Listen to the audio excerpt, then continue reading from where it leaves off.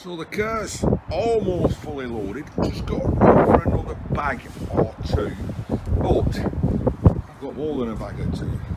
I've got like 1, 2, 3, 4 and a half bags. However, I've got an idea.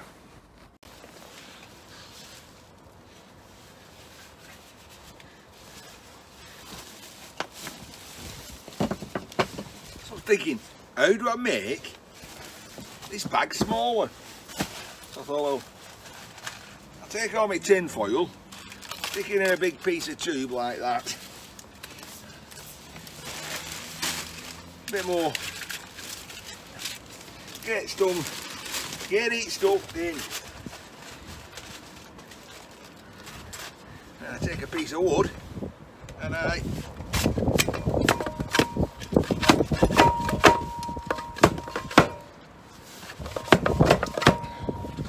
do that, then I turn it over and I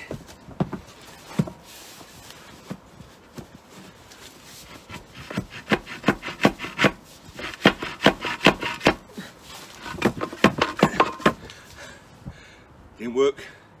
This idea didn't work so well.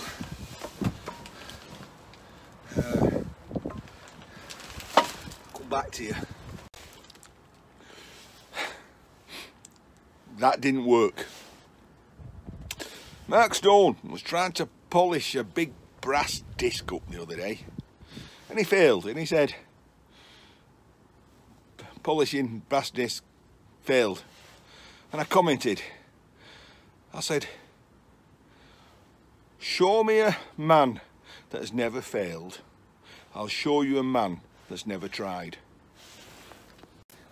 So my idea is to compress this loose aluminium tin foil by ramming it down that, oh, it's got to be 80 milli, 3 inch, 3.5 inch, 4 inch square tubing, and come out with a block of compressed aluminium. It didn't work. Well, it worked kind of, eh?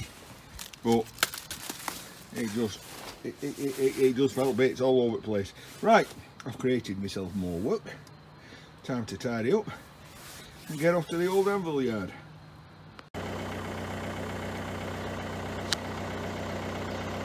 That's absolutely quackers. Well, we're here again. We've rocked up at the old Anvil yard. We'll just let folks see that we're here.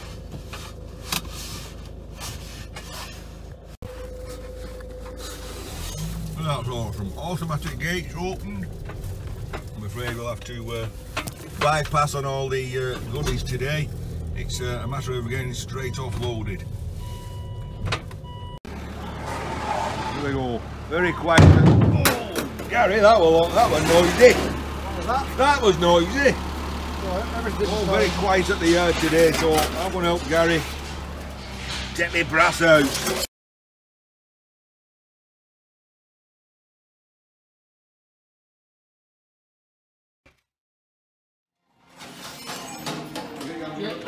See, I put it car on my own and it takes 2 of them to get rid of it.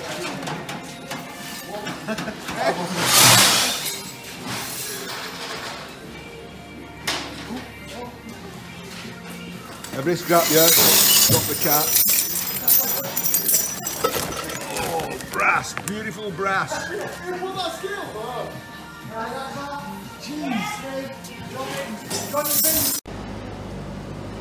Look, the sun is going down. I'm actually the last person in the yard today, so let's go home. So there we go. Hopefully, one happy wife. Everything gone. Well, when I say everything, yeah, we've got a little bit still outside, but that's another video. Yes, folks, that's another video. That's a speculate to accumulate that went kind of well, but kind of wrong. So, but as I said, that's another video. Oh yes, nice and tidy.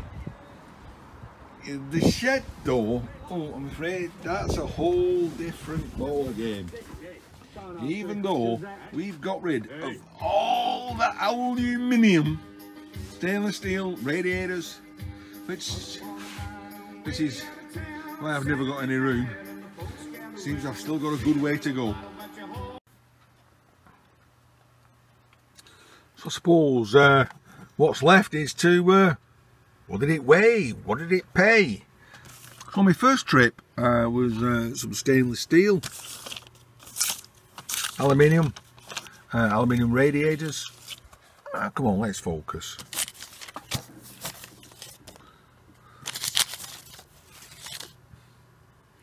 I hate you with a passion. So, what did it weigh? What did it pay? Well, I did 2 trips to the yard. First trip, I hope we can focus. There we go. Stainless steel, £1,000 a metric ton. Alloy cuts, £700 a metric ton. Very nice. Iron alley, £200 a ton. And I believe that was me. My pop cans and my beer cans, all rolled alley, £600 a ton. We're not going to sniff at that. You can't beat that with a stick, can you? Lead wash rads, £4,100 a ton. All the radiators that I stripped, which kind of bit disappointing. I got £3.20. Oh my God, it's just not worth doing aluminium radiators. Stainless steel again, and cast alley, and give us a nice first payday of £253. Then we did a second trip where I took some non-ferrous brass and we've got brass and copper windings in. Let's see if we can focus up here. Right, brass 100% clean, £3,250 a ton, so £3.25 a kilo, 150 kilo, £455. Nice. Number 2 copper windings off some of the big motors I took in, tad under £5,000 a ton. Pay me a nice £94.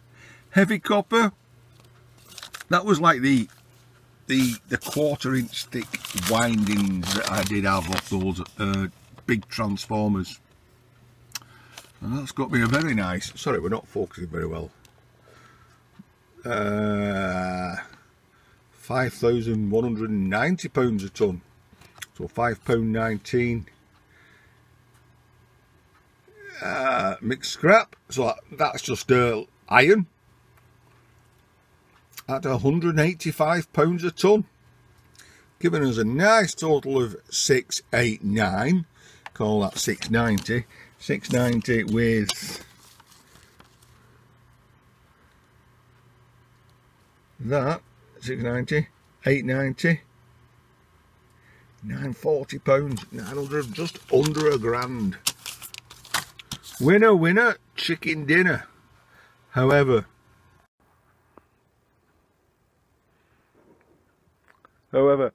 as much as I've got rid of, I don't seem to have created any space.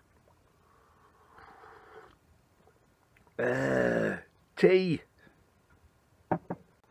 Right, so that's Ian in his shed bidding you a good night. I've been very busy on a big project, and if I can get it edited in time and up, you'll know why I've not been around so much. Right, I'll see you in the next one. Take care, folks.